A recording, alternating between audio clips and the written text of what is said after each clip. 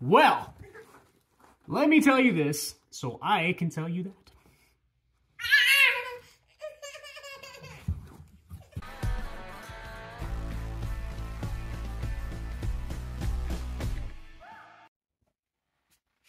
Hell yeah, I would love to be sitting in my car, driving on my way to work, with my favorite podcast, just blaring through the stereo, right? Hot cup of coffee in my hand that my loving wife made me just before I left for the day.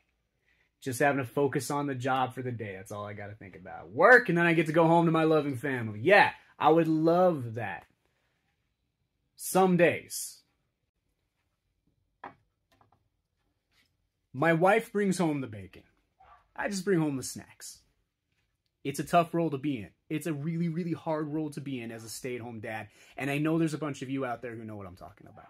We were raised as men. We were raised to be the providers, to be the providers. Be the men, be the men.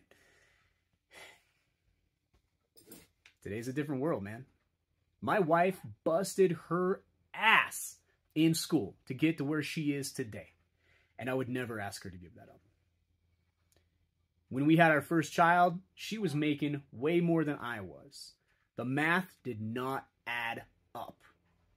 I would be working solely just to put our children in daycare while I worked. Maybe I'd be able to pay gas. Wasn't worth it. Now, I get to make really cool shit at home. My career, my working career started when I was 15. I was pipe fabrication in a warehouse on my spring break. I spent summers doing odd jobs. I became a tile guy in high school and out of high school. I worked on job sites doing other stuff for other builders. I worked maintenance for years. I worked retail for years. I was a gym coach. I was a jiu-jitsu coach. I was a personal trainer. I even had a very, very short stint in fugitive recovery. That's bounty hunting.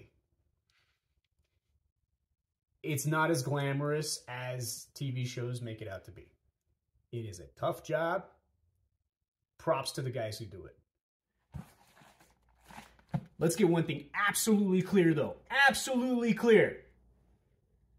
Call it my personal opinion if you'd like, so you're not offended.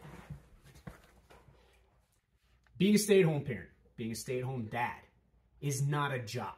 It's not a job. He is not my job. That's not a paycheck behind me. That's my son playing with a mallet.